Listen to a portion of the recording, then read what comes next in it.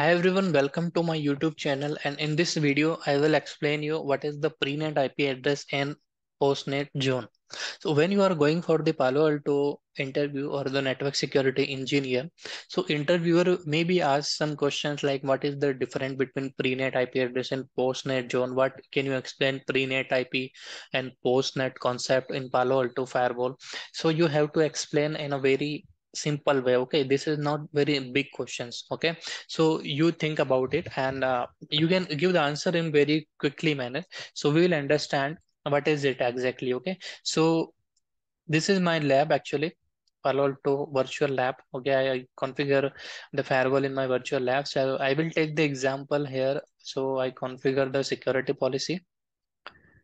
Under the NAT policy, we can see, I will take the example of this policy. Okay, so I will explain you what is the pre-NAT IP address and post-NAT zone, and why this concept comes into the firewall, in the Palo Alto firewall only. Okay, another firewall we not hear this word like pre-NAT IP and post-NAT zone. So team, in this video I will explain properly. Okay, so hi everyone, welcome to my YouTube channel, and thanks for coming on my channel. If you're not subscribed, so please subscribe it, so whenever I upload the video you will get notification. Okay, also hit the bell icon, right? So, and if you have any questions, I will try to explain everything related to the pre-NAT IP and post-NAT zone. Still you have any doubt, so you can put in the comment chat. You can ask me in the comment box. I will try to make another video also if your doubt will not clear. Okay, so I will take the example.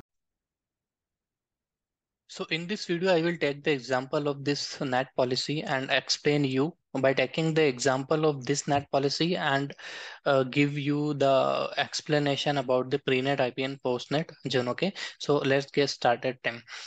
So before understanding the concept, we need to understand the packet flow. Okay, if you understand the packet flow, then you definitely got the proper idea about this concept. Okay, so I will not explain the a full packet flow. I just explain the a few basic one or in the 2 or 3 points only. So you will be having the idea. Okay, if you want to complete packet flow, then you comment me. You can comment on the chat box. I will make the complete or any very easily language, so you will understand properly packet flow. Okay, so but in this video I will explain very few things about the packet flow, so you will have the idea about the this concept. Okay, so let me open my OneNote. Okay, so team, here you can see.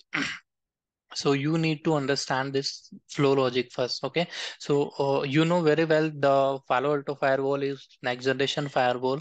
Okay, this is the zone based firewall. This is not the interface based firewall, like when the packet hit on first the packet hit on the interface. So this thing's happening in other firewall, but in the Palo Alto, packet hit on the zone, because this is a zone based firewall, right? So when the packet in initial stage, you can see in the last we have the option like evaluating the NAT policy. Okay, I will show you by the marker. So here you can see the NAT policy evaluated, right? So during the when the packet is initiated, your NAT policy will evaluate. Okay, and then it will check the port number allow or not. Okay, if the port not allow, then the session will discard, session will not create it. If the port numbers allow, so then your session will create it. So see, these things we not discussing actually. Okay, so once the NAT policy evaluated, so in the last packet stage you can see after the packet so here you can see the policy is evaluated, and in the last you can see your policy applied.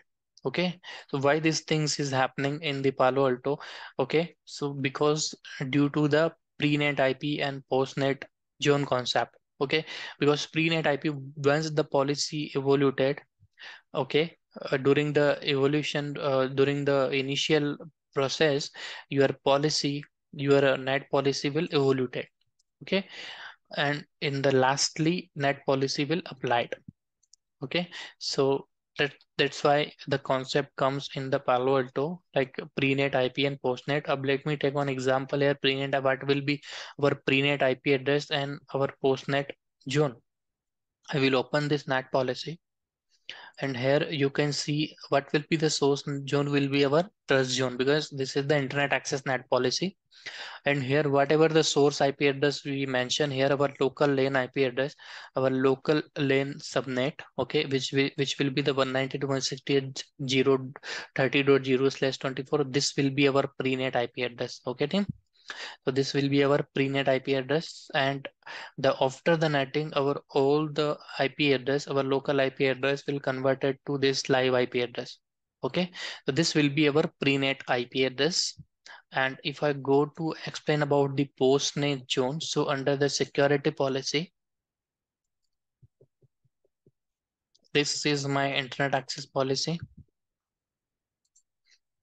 So under the destination tab here, you can see the destination zone. So destination zone will be our untrust zone. This will be our post-NAT zone.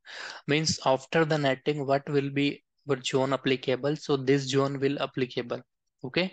So I hope your doubt is clear in this video.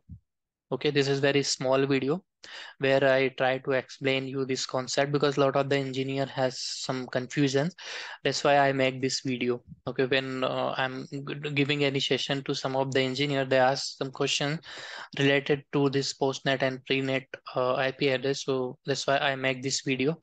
I have one questions team for you. Okay, and give me answer in the comment box. I take the example of this source net policy.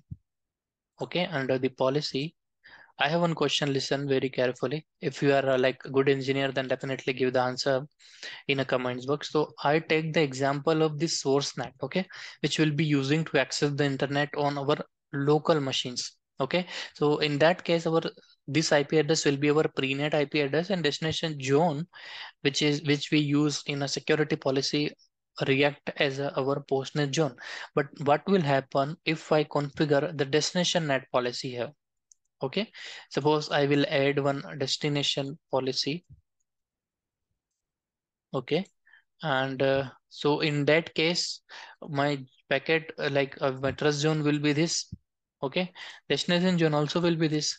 But what will be our this source? What will be our IP address? What will IP address will become our pre-NAT IP address, and what will be our post-NAT zone in case of if I configure the destination zone policy. So please comment the answer of it, or if you not clear the doubt, so you can ask me again in the comment box. I will make the separate video for it. Okay, team. So I hope you enjoy this video. If you want this kind of the video, please subscribe my channel and support me.